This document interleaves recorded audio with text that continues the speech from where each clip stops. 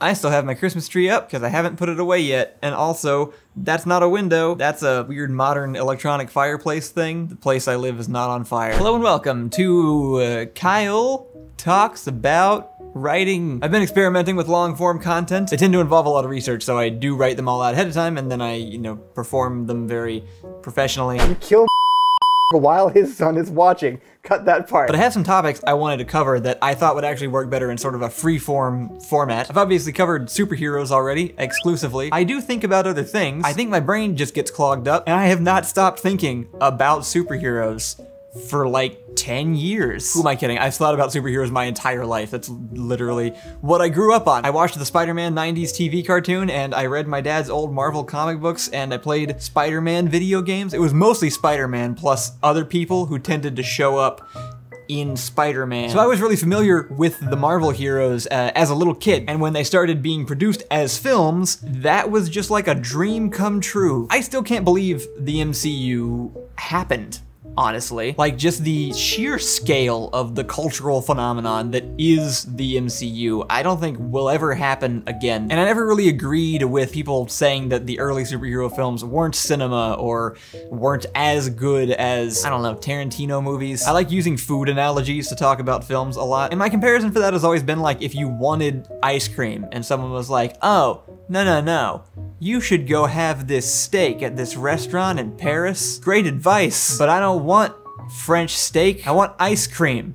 That's why I'm going to Baskin Robbins. And I just think it's all equally valuable, Like it just depends on what you're in the mood for. From my perspective, the MCU is effectively dead, despite whatever Disney keeps trying to sell us. It all culminated in Endgame, and they had those cool credits where all the actors signed their name, and then it was done. That was all that needed to happen. I obviously care way too much about superheroes, but also, I think the MCU is kind of like looking at filmmaking under a microscope. A lot of issues I have with big movies and giant studio productions are specifically really apparent in the Marvel films. And like I said, it's been like 10 years. I've had a bunch of other nerdy friends who I talk to constantly about all of this stuff. Collectively, we've come up with all of these weird terms and rules and things that we've learned about writing by just observing what Disney has done with this one franchise. I figured I'd start today with something I learned during phase 1 of the MCU, a rule that we developed and have referenced multiple times in our own writing that we call Asgard isn't interesting. In the early days, they were much more dedicated to making each character's film feel more like its own genre. Iron Man felt like this, modern story about a tech mogul coming to power. Captain America felt like a war film, at least the first one kind of seemed like it was supposed to. And then Thor was fantasy. They all ended up as kind of watered down versions of the genre they were going for, and arguably would have been way cooler if they had kind of leaned into it more, but that's probably a whole other video. Thor is the Norse god Thor, like the literal actual god, and he's from the actual land of Asgard, which we see. And it's absolutely beautiful. It's this giant city of gold. They clearly put a lot of work into designing the visuals, and it's a steady location through several other films. Multiple characters come from there. Probably second only to New York City as like one of the Marvel central locations. And yet, every single time anybody goes there, I suddenly don't care about anything that's happening. It was hard to pin down exactly why for a while. This happens a few other times too, as they kind of extend the MCU into space. I feel like Guardians of the Galaxy has this issue slightly, though not nearly as much. And then in Infinity War, half the film feels like it takes place on this barren planet where they're fighting Thanos. I just start tuning it all out. It's like there just isn't anything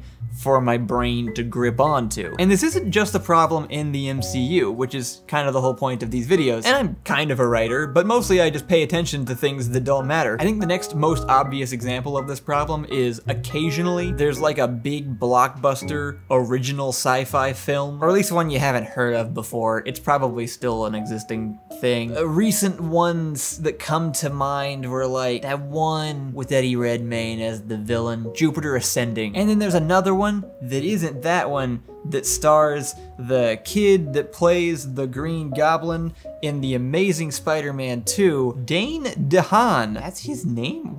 How is that his name? And that girl that looks just like him, but they aren't related in the movie. Valerian and the City of a Thousand Planets came out in 2017. I thought that was way more recent than it was. And the other person is Cara Delevingne, and they do look very similar. in that movie for some reason. I feel like I made my point though, which is that I don't remember either of those movies. And I watched one of them all the way through, and I'm not even sure which one it was. It had to have been Jupiter Ascending. And it feels like there's one of these like every couple of years. I know I've seen trailers for similar sci-fi films more recently than 2017. And if it's not sci-fi, it's some high fantasy thing where a chosen one kid has to go fight an evil king. And the problem is not they're repeating the same idea over and over again. But whenever I actually watch the movies and don't just ignore the trailers, the problem seems to be yet again that Asgard isn't interesting. If you create this whole big fantasy world that is nothing like Earth, filled with characters that don't talk like us, don't really look like us, don't dress like us, don't follow our customs, Spaceland, and the War of the 7 Dr. Seuss monsters, it doesn't stick in your brain because you've never heard any of those things before in your entire life. There is nothing in these movies to ground us. When everything is unfamiliar, it becomes really hard to stay invested in the story. Stories work best when we can immediately project ourselves onto someone or something happening in the scene. And it doesn't take much, and it can happen in worlds that we aren't familiar with. That's why Lord of the Rings and Star Wars are all popular. They may take place in different worlds, they may have absurd elements and use crazy, wacky names, and we don't forget those details. Their made-up names become part of our regular vocabularies. We may even name our kids after them. The worlds become places we want to visit. We can actually remember details about it and could probably navigate it if we suddenly showed up there. But Asgard never became one of those places for some reason. And again, it's not just that those films did it first and now anything else feels like it's copying those originals. Most of the time, they're actually not successfully doing the same thing at all. I'll use Star Wars as an example since every writing class in the world loves to use Star Wars as an example. Star Wars could be textbook Asgard. Nothing there is familiar. It doesn't take place on Earth. None of their names are anything real. There's aliens walking around, people with funny heads and robots, except that that's actually not quite true. We start out on a kid on a farm named Luke. Lord of the Rings is the original dense fantasy. But in the movie, a lot of the hobbits' lives feel very relatable. They're just little guys enjoying food, having a holiday. They're just like British people. The familiarity just being present, though, is not quite enough when you're being introduced for the first time to a massive world that you don't recognize. There is one extra step that tends to be forgotten, and it is that the audience needs to learn things. I just praised Star Wars for actually not explaining everything that was going on in the world. They walk into this cantina full of aliens, and they're all just kinda there. They have nothing to do with the scene, they don't really interact with the main characters in any way, and it just kinda shows us that this is what goes on here. But there's a difference between adding flavor to your world and expecting your audience to just kinda be on the same page from the get-go. Like I said earlier, the audience needs someone to latch onto. That's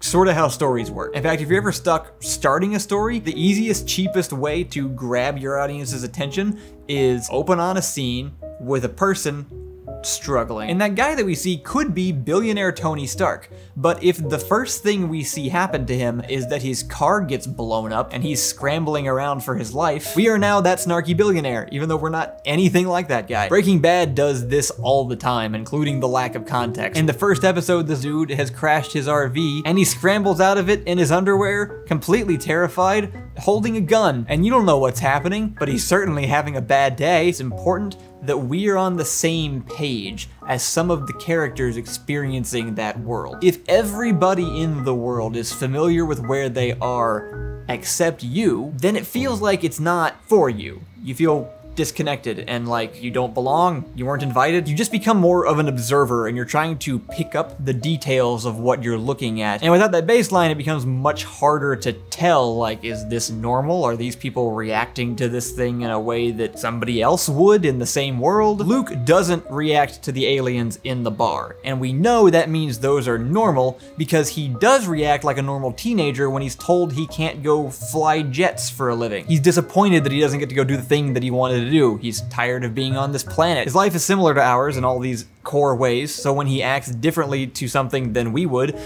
we know that that's normal for him too. And then when he acts surprised by a hologram popping out of the robot he just bought, we know that's unusual. My favorite recent example of this in media is actually the anime Attack on Titan. You have no idea what's going on in that show. I wasn't supposed to. None of the characters in the show knew what was going on either. They were all trying to figure it out, and when they got new information, they would put it together with what they already knew, and they would learn something new about their world that then I also learned at the same time because I was watching them figure it out. Anime actually does a pretty good job most of the time of using normalcy to established context and boundaries around the ridiculous fantasy situations that they introduce. One popular example of this I've heard is the Persona series. I've not actually played them myself, but they did ask me to promote their new game. It's an actual ad. This is real. It's an ad. It's 60 seconds. I need the money. Hi, Ad Kyle here, wearing a sweater because I got cold and I still didn't take down the tree. Persona 3 Reload is the captivating reimagining of the pivotal game of the Persona series, faithfully rebuilt with cutting-edge graphics, modernized quality-of-life features, and signature stylish UI. Basically, a ground-up remake of Persona 3, which I'm actually pretty excited about because I've been wanting to get into the Persona series for a while. The story is self-contained, and you don't have to have played any other Persona game to get started on this one. It's like an alternate universe modern-day role-playing game with fantasy elements. Half of it is like this social-focused role-playing story, and the other half is this strategic fantasy combat system where you battle people with your persona, sort of your character's avatar in this other world. Both sides affect each other, you develop relationships with all the other characters in the game. It's all about the meaning of existence and your own mortality, all that fun stuff. And now you can play the game without having to go back to the old graphics from forever ago. It's available on Xbox Series XS, Xbox One, Windows, Steam, PlayStation 5, and PlayStation 4. It's good, because it means I can play it. It's available for pre-order today, and it launches tomorrow, February 2nd. Be sure to check out our link in the description to get yourself a copy, and also to support this channel. A counterexample to that would be Lost, which frustrated many people by being too mysterious. And I think part of that is that there were a bunch of characters who would show up clearly knowing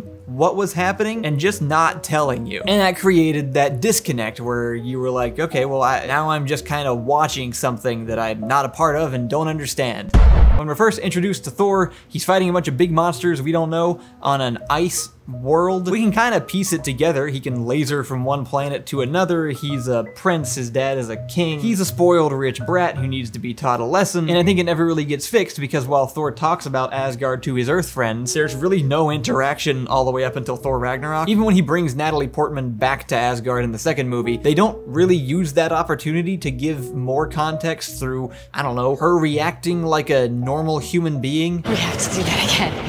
Hi. Like, I'm pretty sure she kind of looks around in awe and makes some observation that one of their devices is like some science that she heard of once. But imagine if he had brought Tony Stark back. He would have had some things to say, some like normal human interactions like, you guys have a lot of gold, or why is everybody wearing such ridiculous hats? Is there a ceremony going on, or is this just the style these days? I don't know, questions that like you probably would have if you visited a foreign country even. But because no one in the movie asks them, we don't ever get any context, we don't know the answers, and so it just stays uninteresting. I know I'm not the first one to figure this out, but I don't know, it's just stuff that I think about a lot, and it also always feels obvious, like once I learn something I think, well surely everybody else knows this, and I'm just behind. But maybe I'm not, and this was interesting, and maybe even helpful if you're a writer and you get stuck on things like this. If you liked it or hated it, I'd love to know. I have plenty more topics to bring up if you did enjoy it. You might be able to tell by my general demeanor and face that I still haven't slept,